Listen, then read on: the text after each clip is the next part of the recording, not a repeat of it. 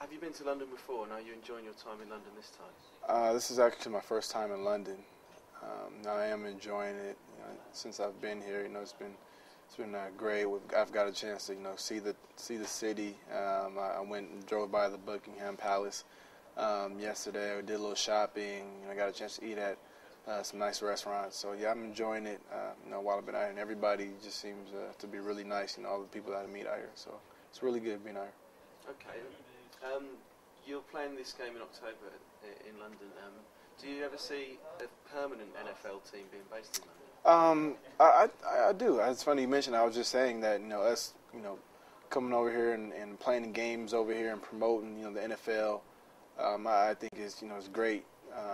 For the UK and for all the fans across the country of the NFL, and I definitely think that sky's the limit for the NFL, and we can one day have a NFL team here. I think it would be huge to have that.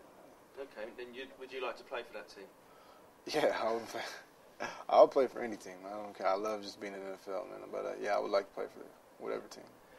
There's a perception in the UK among certain people that American football's quite soft because you wear lots of padding. Right. What do you say about that? It's definitely not a soft sport. I think I've been hit the hardest probably out of 99% of the guys in football 2 years ago. But it's definitely a hard hitting sport. It's not a soft sport at all. But I think with us playing games over here, it gives the people a chance to see just how tough of a sport it is. The average career of NFL players isn't particularly long. Does that worry you? It's 3 to 5. It's about 3 to 5 years, and that's because it's not a soft sport. But it doesn't worry me. I don't think about that. I just think about just playing a game year in and year out. Just giving it my all every year, every down, every play, every game. I don't worry about getting hurt or because it's gonna happen. It's part of sport. It's part of sports. Period. You're gonna get hurt, and there's gonna be injuries. You just got to do the best you can to stay as healthy as possible. Okay. Do you think you're as an athlete fast enough and kind of skilled enough to maybe play kind of soccer or football? Yeah, I think so. Yeah, I definitely think I could play soccer or rugby. In some of those sports, it's I'm a huge soccer fan, football fan, and I see some of the best players are the quickest guys and the guys with the best footwork, and they're not necessarily the biggest guys or like a David Beckham type guy or Ronaldinho, those types of guys. They're definitely quick with their feet, and so I definitely think I could play.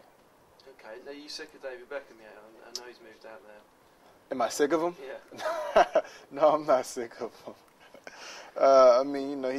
He's an icon. The guy's he's huge, universal.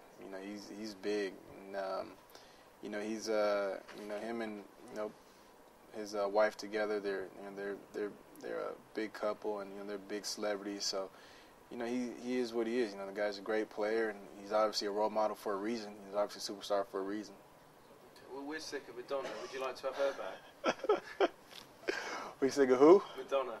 Madonna. Oh, why is that? Well, she moved to London and she's everywhere. Yeah, I know she moved to London. You can take her back if you want. There's been a lot in the press here, and I imagine back in the States, about the forthcoming election in America. Do you know who you'll be voting for yet? I'm a huge Obama supporter, and I think I'll probably be voting for him.